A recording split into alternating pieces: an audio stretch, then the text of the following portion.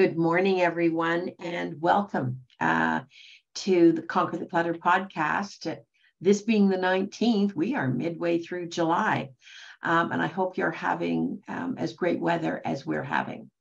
So it's good to see so many people here right out of the gate, right at 11 o'clock. That's great. And despite the fact that this is holiday season, so yay you. Today, we're going to talk about something that is very important. It is common misconceptions concerning hoarding. And the reason that it's so important is that there are so many misconceptions, and I hear them regularly. I thought it was worth the time and effort to put this together in a 2 podcast series, because I believe if anything has taught me, if I've learned anything in the last 22 years of specializing in working with individuals who hoard and their families, it is that if you're going to put the effort personally into something, or you're going to help someone else, it's really important to be doing it based on facts.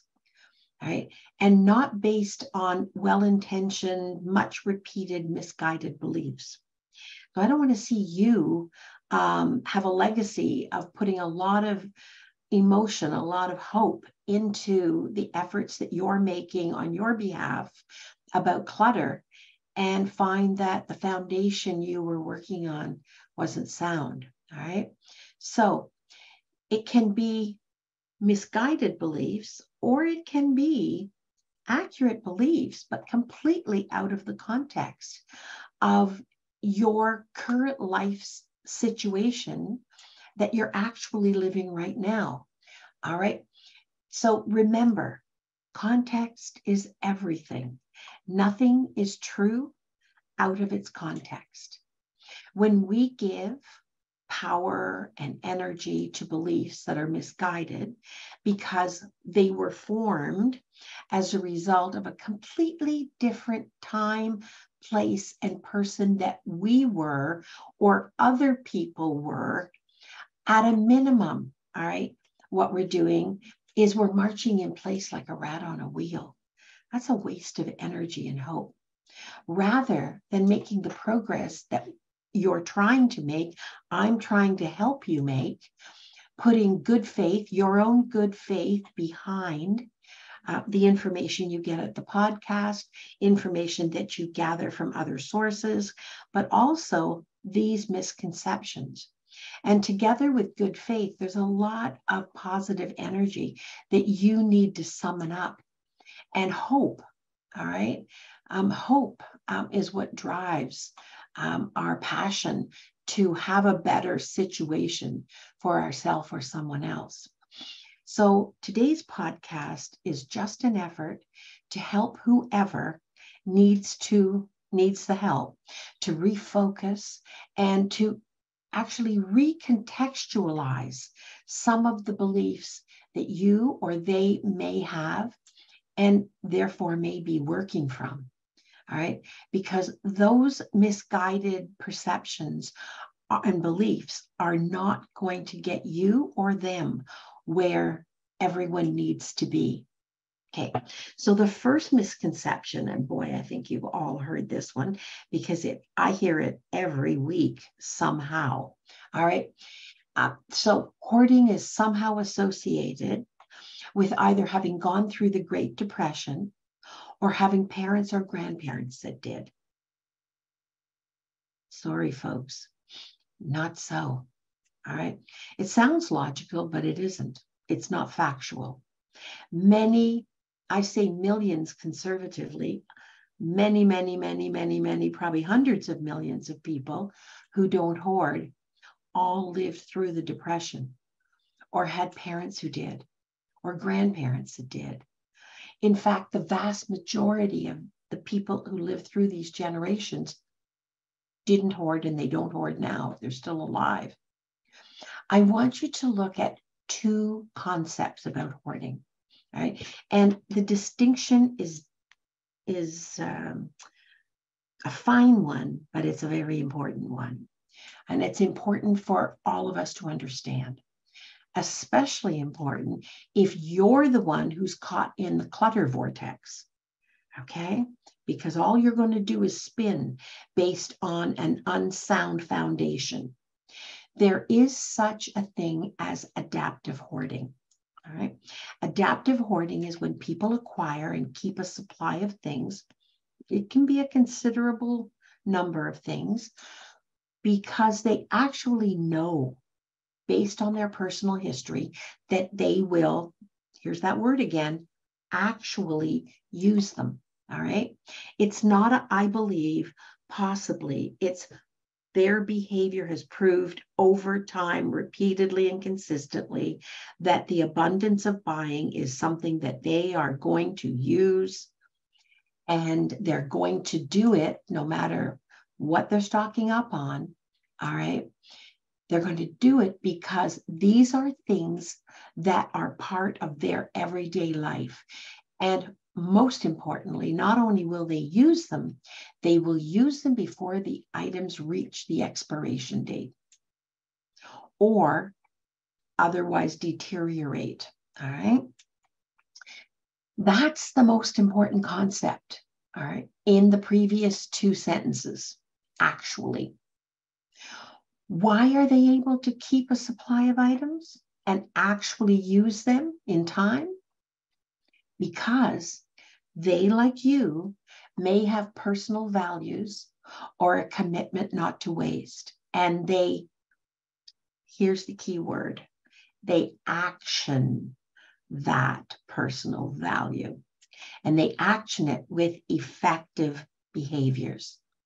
Effective behaviors and effective choices that they make every day. All right. They aren't any different from you, except they have brackets around the concept of it's a good thing to have more of this because whatever reason. They may have emotional beliefs. They may be committed to intensive recycling. Ditto, they're committed to a personal value that is effective because along with the value and belief goes consistent behaviors. They may have a desire to be efficient by using things for alternative uses. I hear that all the time. But the difference is the quantity they acquire and they store isn't based on speculation. It's based on experience, proven experience in the, and they're no better than you are. They're no smarter, they're no healthier, they're no whatever. They just have a parameter of based on real experience, not hope, not vague beliefs that they will. They know from experience they did. All right. And they actually carry out those values and beliefs behaviorally and consistency. All right. Now, there may be other personal or practical reasons for their acquiring behavior, but their pattern of behavior is that things get used in the numbers acquired. I know I'm repeating that a lot, but I really want the mystery to be lifted. All right. I want to clear out the webs, the cobwebs in the corner there of, yeah, but. And here's the other thing that happens. When individuals hoard adaptively, and you can do this, you just need to turn up the volume a little, okay, and turn down the lack of context. They rotate those things regularly as well, all right? The point with adaptive hoarding is that people honor the things, and they honor their own values and beliefs by carrying them out, carrying out the purpose for which those things were acquired or kept, all right, in the first place. Bottom line, All right, say it one more time. They carry out their intent. Remember that every person who clutters does not necessarily go on to hoard. But conversely, all right, in the 22 years that I've specialized in working with individuals who hoard and those who care about them, every single person, here's the danger sign. Every single person has told me that they started out by creating clutter. So clutter is not an indicator that you are necessarily in a hoarding situation. But if you don't deal with the clutter very innocently and very gradually, it can grow. All right. It can grow and become invisible until one day you wake up and go, when did this happen? And I hear that all the time. All right. Because clutter grows in a context of experiencing being overwhelmed. And overwhelmed means that that executive function part of your brain is not working for Team U efficiently. It can't. It's overwhelmed. It's clogged. It's struggling. All right. So the fact that you are and usually do regularly attend this podcast may mean that it's time for you personally to decide where you are on the behavioral continuum. Is it you're struggling and overwhelmed? You've got to recognize that. All right. Are you intending to do things? And okay, don't set yourself up by overestimating what is reasonable to do. All right. Don't set yourself up for failure. Are you identifying small chunks that you then make a priority? All right. Now, I don't want anyone doing all or nothing thinking here at this point, okay? Just because you don't do the cleanup or the resolution perfectly and habitually, consistently every time, all right, that somehow you're a failure. Somehow you are less than. All right. No, it just means that the state of being overwhelmed has got you a little bit stuck. All right. And maybe you're buying on for beliefs that are misconceptions. Nothing you do is even partially good enough. Anybody here feel that? If it's not done, finished, and perfect, all right, that's a recipe for using your energy to injure yourself by incapacitating you. All right, think about it. If you don't do it perfectly, then anything you do isn't good enough. Who in their right mind would get up and start that kind of job? Okay. It's perfectly reasonable. So I want to help you get unstuck and unoverwhelmed. And to do that, I'd ask you at this point, right now, I can see Nora's already done it. Take out your pen and paper right now, okay? If that misconception about adaptive hoarding is in your mind, all right, you intend to use those things that you gather, no matter what they are, in bountiful supply, but it doesn't work out that way. I want you right now to give some serious thought. Be honest with yourself. What is your intent when you do that? Is it practical use based on experience with those items, those types of items? Or is it somewhere in the realm of fear, like for sure you'll have enough? It's like taking out insurance. You ever notice that with insurance, the thing about insurance is you never actually want to use it? By the time you're using the insurance, something pretty awful has happened. All right. So don't buy things, don't acquire things, even if they're free, based on I might. Acquire things based on I have an active plan right now, and I know that I will use these things up before they either become a pile or the nature of them is transformed in some way by non-use. All right. Okay.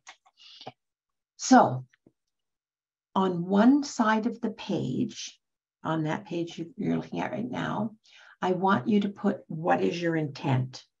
Now, if there's more than one type of item, what is your, and your intent is different for different types of item, list about at least 3 types of items, because if there is more than one, there's probably more than 3.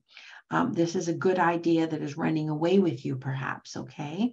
Let's shine a light on it and understand it for what it is right now. All right. What's your intent with each one of those items?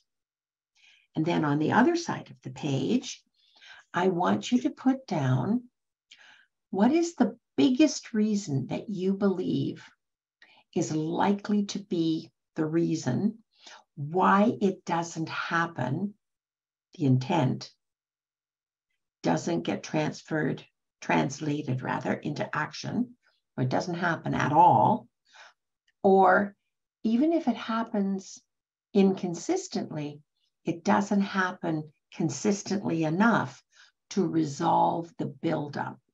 And then those things remain and they become one of 2 things. They are partners in a pile that builds, all right, or they are a pile, a gathering, a collection of things that get ruined. Okay. And then when you've done that, everybody got their papers and pens. Everybody I can see is writing vigorously. Well done. Then I want you to circle the reason that you do that. I want you to put the reason, circle the reason. What is your reasoning for doing it? I know your intent, but what is your reasoning for either not at all moving forward with the intent, or the intent doesn't get actioned consistently enough that it actually ends up resulting in a pile of things that are no longer in a condition where they remain either healthy or useful. You never get to it. They may still be useful, but the next project comes in or the next idea comes in because you're a creative thinker, but you keep gathering things based on spec. Does that happen? Okay. What are you telling yourself? What's the reason? I got it for free. It was a great price.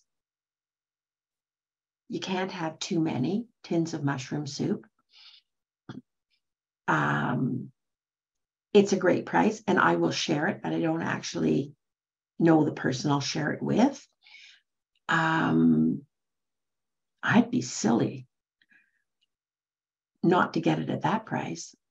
Or I dickered for it and I won. I got a deal and it was fun getting the deal. I negotiated a deal.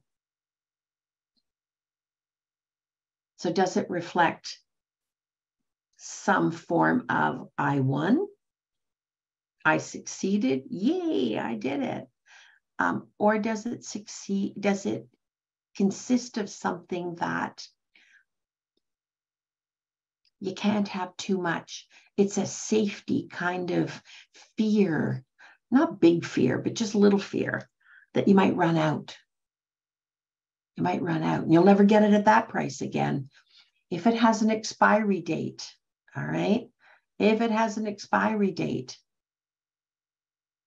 you've got to keep in mind the context of working reasonably within that time frame.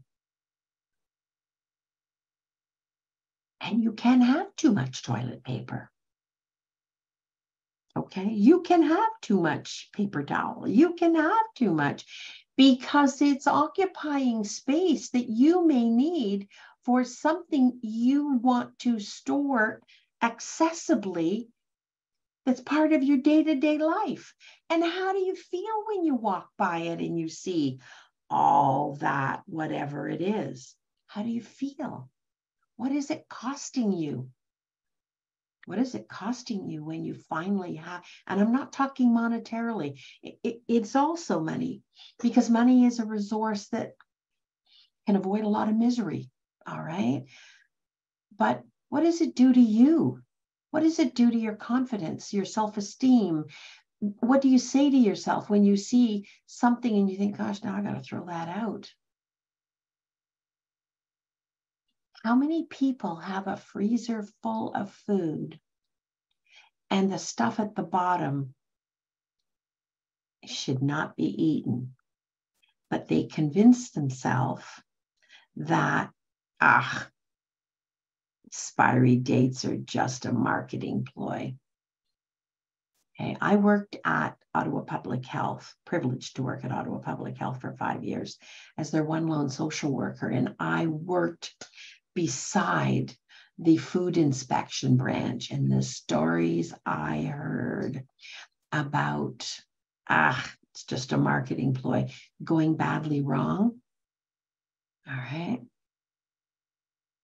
Don't create a belief that isn't at least mostly based on sound fact.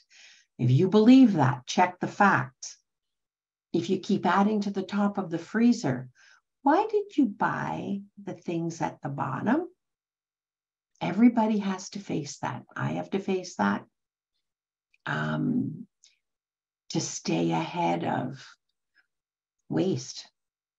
All right. If I'd gone to the grocery store and spent that much money, or I'd gone somewhere and spent that much money, would I have done it based on it's going to be a science experiment the next time it goes hauled out into the light of day? I wouldn't. That was not my intent. Live your intent. Live your intent. You're smart people. Live your intent. And watch out for the messages on the tape, or maybe integrated within yourself, that talk about fear. Yeah, but what if?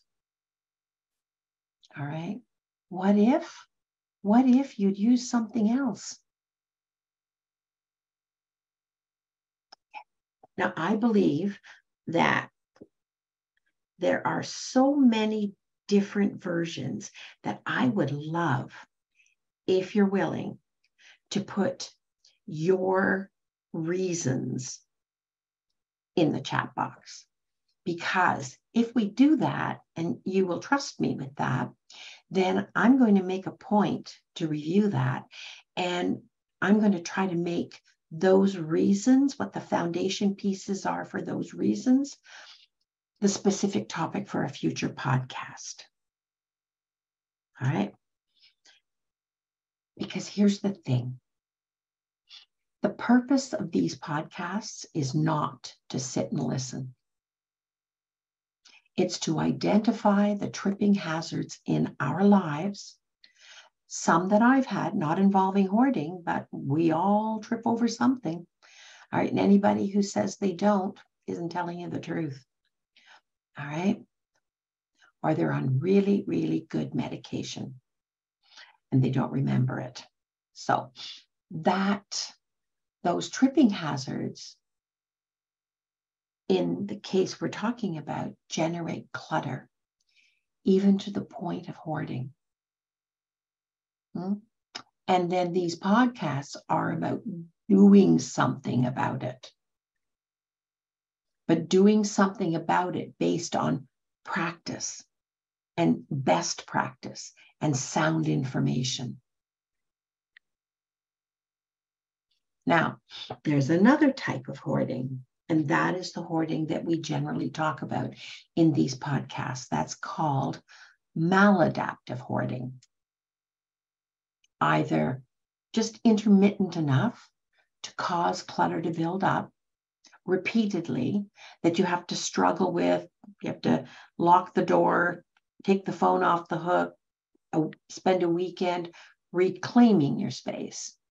Or sometimes it's even maladaptive to the point that it becomes compulsive. All right? We've got blinders on. We're chasing something so fast and so repeatedly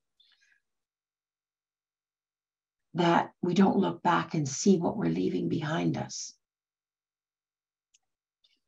So maladaptive or compulsive hoarding, not all maladaptive has reached the point of compulsive, but it is headed that way like a freight train. All right, know that. If you're not at compulsive yet, you keep doing this without using the other part of your thinking ability and keeping an eye on living your intent, it will become compulsive. It will become almost invisible. So maladaptive or compulsive hoarding is what we're really discussing right now. Whatever the perceived intent of acquiring or saving any kind of item that you can imagine, anything you can imagine can and is hoarded, all right? The purpose or the intent somehow breaks down. Now, on that sheet you were writing on, scrupulously, all right? On the intent side, write the intent again. Now, on the other side of the page, in another column, write down how, not why, but how it broke down. What interfered with you carrying out the intent? Can you do that? If that's too big a jump for you to clear that divide, would you make that homework for the week? All right, because that's important. Our belief is the thing we focus on. The how is the behavior that goes behind the belief. And when it's off course, you can see there's a disconnect there. All right. What behavior or lack of behavior, what perception about ourself or our worth, and it isn't all about self-worth, it could be about keeping ourselves too busy, could be about a lot of things. All right. What is the behavior or lack of behavior that results in the buildup? And it results in clutter, and it will go on. It will absolutely go on if we don't shine a light on it and do what we reasonably can do in small chunks. It will become a severely hoarded environment. Now, there are many reasons that this happens, and that's why I wanted to talk to each and every one of you today about it. And I want you, if you're willing, to share in the chat box. You can share directly. You don't have to share generally for everybody to see. But if I'm going to be doing future podcasts, and I am, they might as well be on something that's useful to you, right? But then you need to tell me that. It's not my job to guess. It's your job to dig down inside yourself for the answers you need and also for the ways behaviorally to get yourself to do those things you need. So right now, if you would, have a short, true talk with yourself. What are your reasons? You don't have to justify them. You don't have to apologize for them. They are what they are. All right. But they have the jump on you right now. To the extent that there is clutter that is a problem for you in your life, they've got the jump on you. I say, let's get the jump on them because it is doable. I wouldn't do something for 22 years, 6.5 days a week, if it wasn't doable.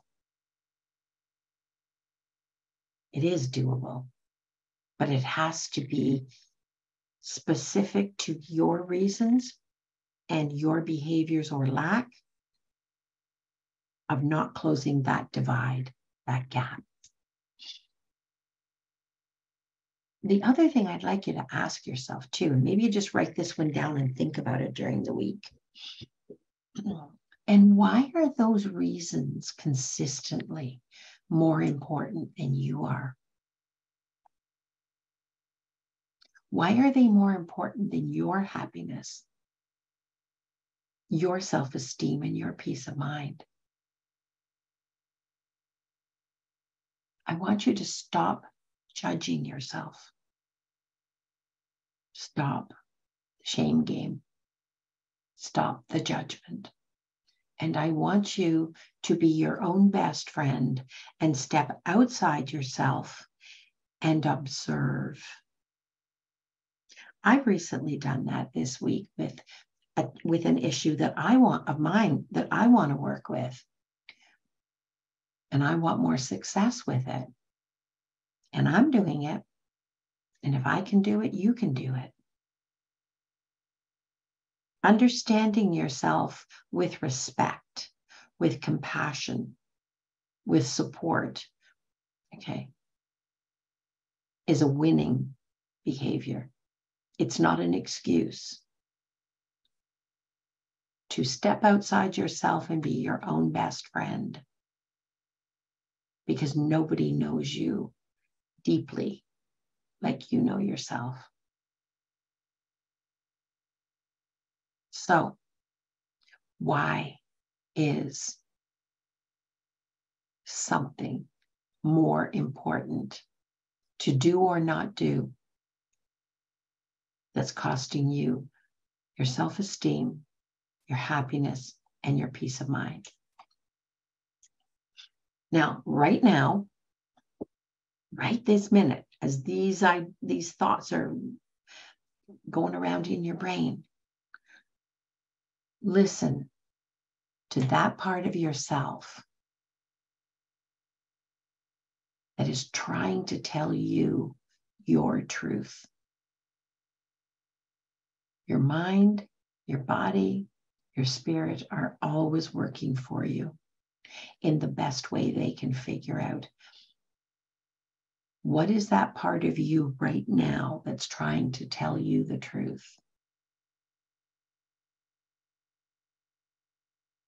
And what would it take for you to have a conversation with it? If you can write that down and come back to that, that isn't a 2-minute question. But write it down. Because if something has been distracting you away from that part that you already have that knows the truth about what the barrier or what the hiccup is here, you've got to be willing to slow down and listen to it. I say that in the work I do, very knowledgeable, extremely knowledgeable about hoarding.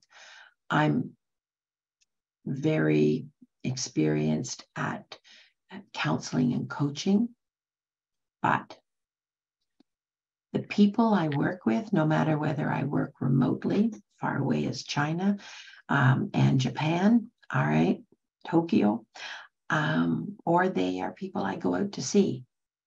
The truth is, inside them, they already know the answer.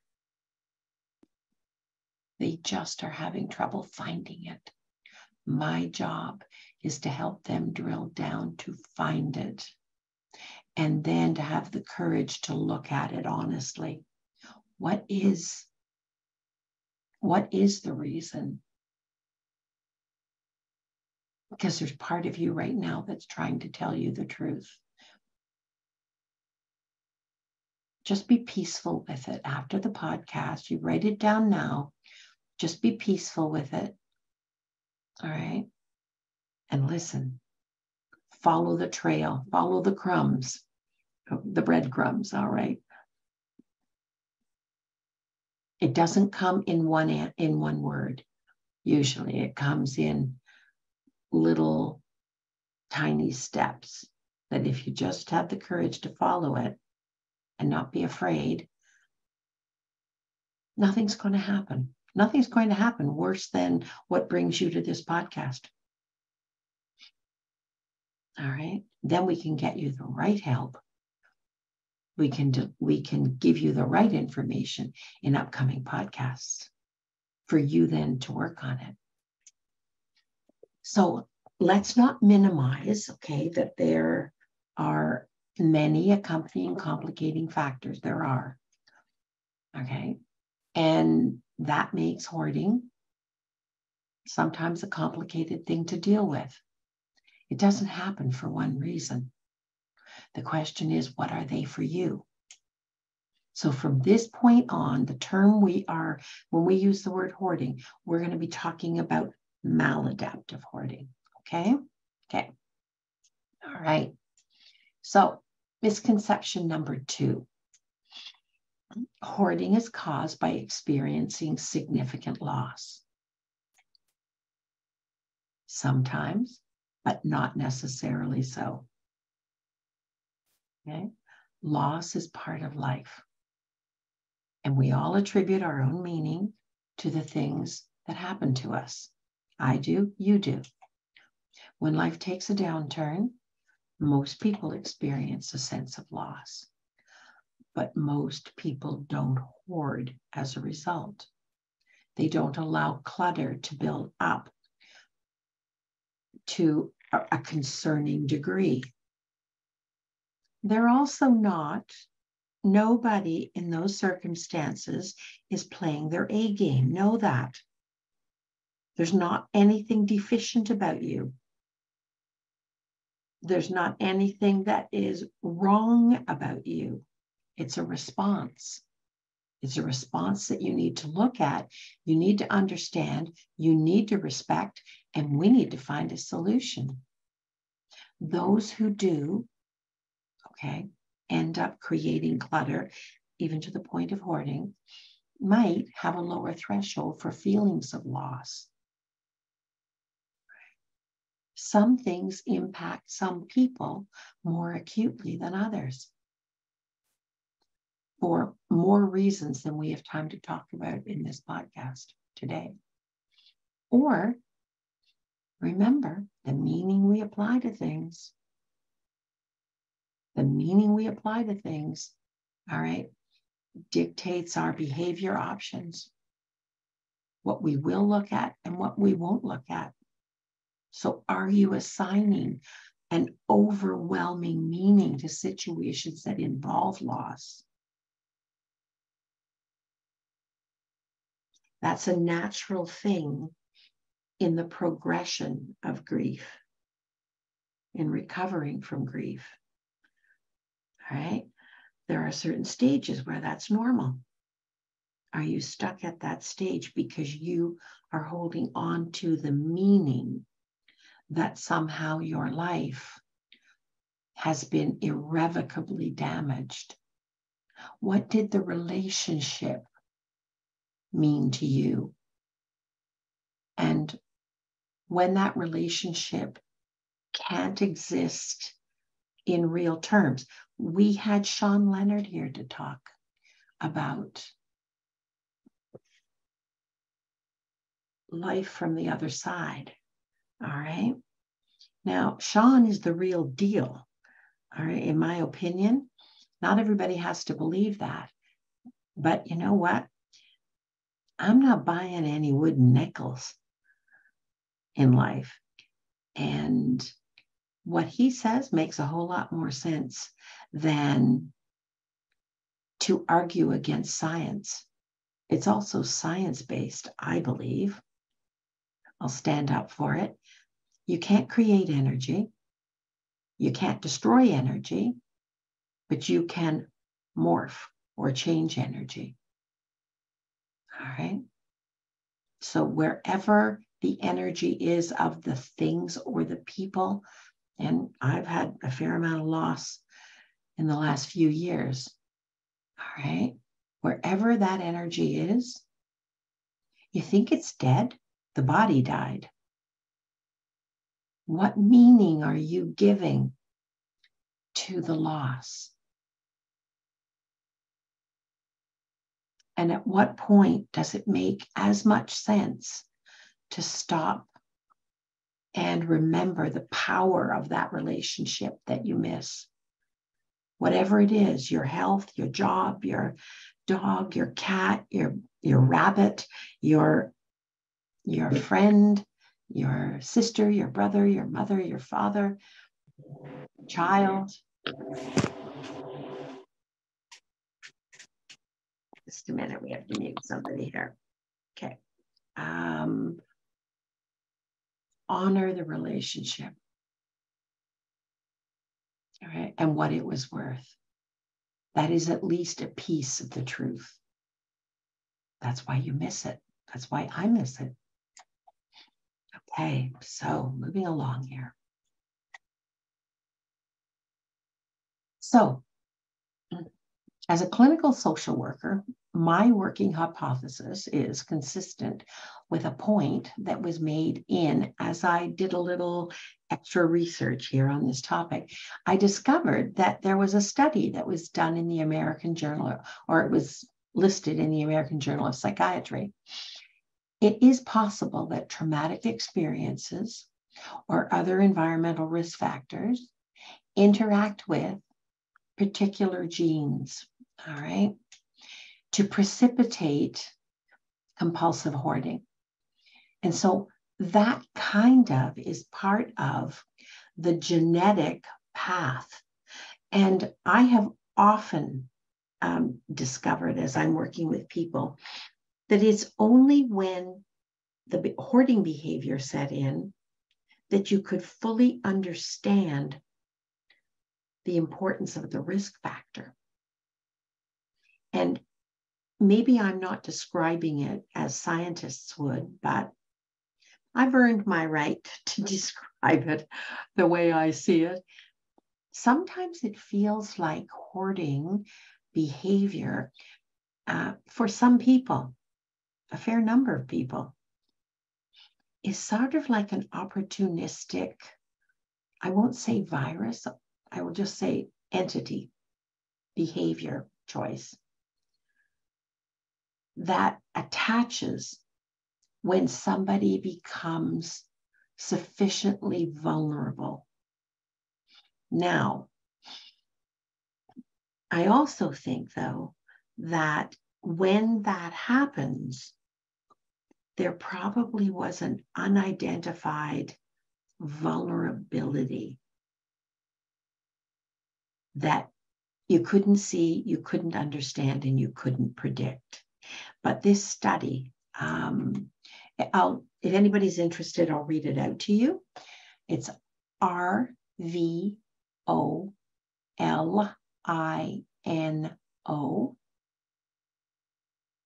at OWL.space 2009. And then I guess the pages are 1159. Whoopsie daisy, I jumped ahead of myself there. Give me a second. I jumped ahead here. We're going to have a little work for. Okay. Sorry, just this would happen.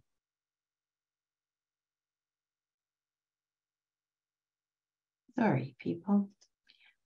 What I'll do is find my place, and we will. I'll put it to you in the chat for the next podcast. This is embarrassing. What happened here? Okay, hold on a sec, people. I need to reboot. Oh, there we are. There we are. It was 11:59 to 11:60. That's RVOLINO. All right, 2009. All right. So some people who hoard have experienced loss and some haven't. So it isn't the loss that is the precipitating factor. It's the meaning that we apply to it and how long we hold on to the meaning. Sometimes the debilitating effect of the loss or setback is a measure of how significant it was personally. Sometimes a series of smaller losses. It doesn't have to be a major loss, but smaller losses occur within a compressed period of time. And that compressed period of time and the number of times you've been incapacitated or derailed by it doesn't allow enough time in between to restabilize ourselves. So it doesn't, it makes sense that at a certain point, we get overwhelmed by whatever the challenge is, whatever the setback, whether it's loss or no, or anything. So loss might be part of the effect of setbacks. It isn't necessarily the loss itself. And it's not necessarily the loss of a person. It could be the loss of a job. It could be the loss of health. It could be the loss of status. Could be loss of just about anything. All right. Remember the 3 paths to hoarding that we've talked about in prior podcasts. So rather than repeat them here, I'd like to refer you back to the webcast recording library. Go back and look at the podcast that covered the 3 paths to hoarding. All right. Because when you do that, have a particular look at the 3rd path, because I've seen people on path 3, okay, who are not the most organized, which is part of what path 3 is, not the most organized, and then becoming vulnerable. So I can't tell you how many people over 22 years I have met who were chronically just enough, had to fight for organization. You wouldn't call them disorganized. You'd call them organized challenged, all right? And then they were made vulnerable by something, or issues that were unresolved and unaddressed kind of got ahead of steam and took them out at the knees, all right? Those who are in that state of, we'll call it organized challenged, all right? When they become vulnerable, are at a higher risk of destabilizing. Here's the O word again. By becoming altogether now, what is it? Thank you, Nora. I read lips. Overwhelmed, all right? Overwhelmed as a result of multiple small losses and or setbacks. Overwhelmed when you feel that starting, all right? What are your warning signs? Because going to overwhelmed is not a place you want to stay. And if you find yourself there, you fight like a son of a gun to get yourself out of it. Overwhelmed is not heading any place you want to be for very long. Reach out for the help you need, all right? So individuals who are, we'll call them organized challenge, sometimes they report that there's a period of their life when things started to build up, all right? Items didn't get processed regularly. That's why I say, to the best of your ability, the work of today belongs to today, not tomorrow, because tomorrow will have its own work.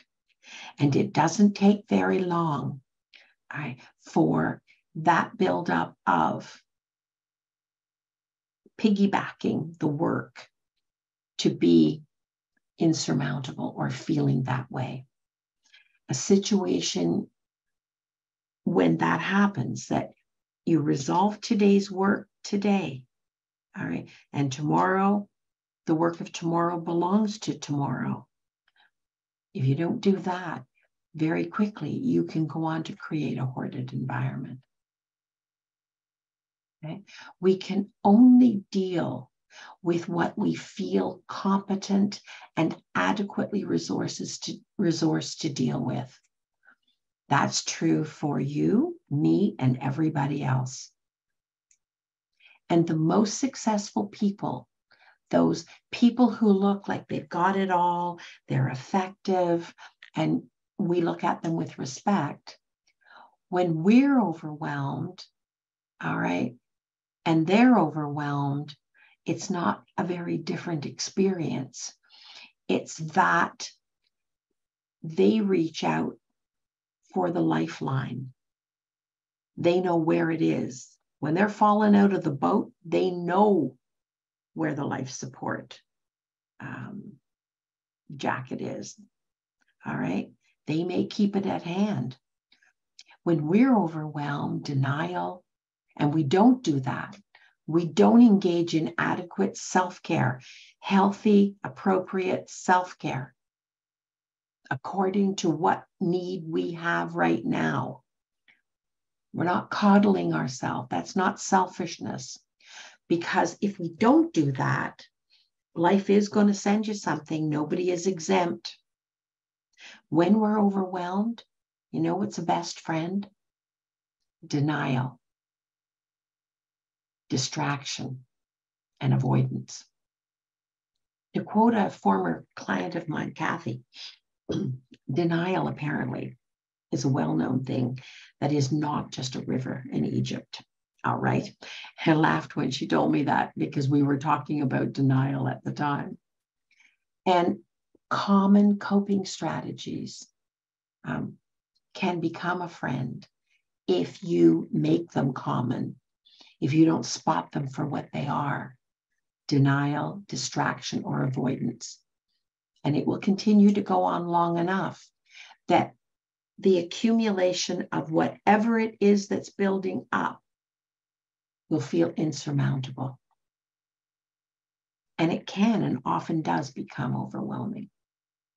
I think anybody who's overwhelmed, when you really have an honest look at it and you start deconstructing the path to it, you'll realize that there were points along the way that were an opportunity to shine a light, but you made a different choice. All right, that choice didn't lead you where you want to be. And I have to guarantee you this because I believe this most firmly. Having a little bit of courage at the time to ask yourself the tough question and give yourself an ability to sit with it and just let it become clearer, right, is going to save you a whole whacking load of work of recovery. The work of recovery is so much harder. So I invite you, whatever happens today, sit with it, try to understand it, and deal from your strengths. No matter how many answers you don't have, you always have the strengths you came to that situation with. And don't forget that. Never go to fear, go to fact and start with your strengths. All right? Okay. So whether or not you hoard, when you first realize that you are becoming overwhelmed, reach out for the right help right away. It will be specific to whatever that situation is. You may need help about something very different than hoarding. Hoarding is something that's going to happen or has happened as a result of not dealing with this issue. All right? Especially help you trust to deal with the specific problem that is presenting a barrier and weighing you down. I am frankly honored and gratified that every week the number of people who take the time out of busy, complicated lives come to this podcast. And my goal is to help you find, and to the best of my ability, either share what I know or do some research clinically to give you just the type of information and support and understanding so that you can respect yourself despite the challenges and that you don't lose hope. All right. You may be holding on to it hard.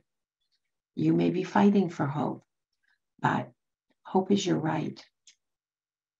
Okay. So next week, unless something happens, the podcast, I will continue with the misconceptions, but it's going to be a recorded podcast rather than a live one, because I will be offsite working with the family who lost a family member, and they need to close down the estate, and it's complicated.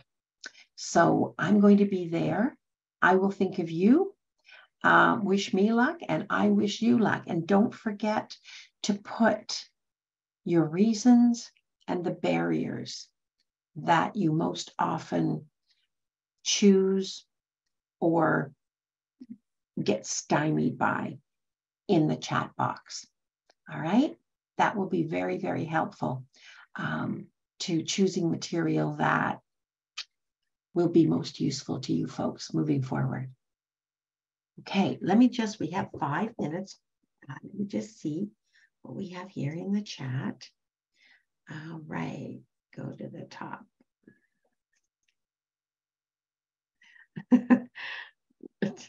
Nora, to everyone, I literally forgot what's in the freezer. Out of sight, out of mind. It's true. That expression exists for good reason. It happens to many people, but we need to keep an eye on it. Okay.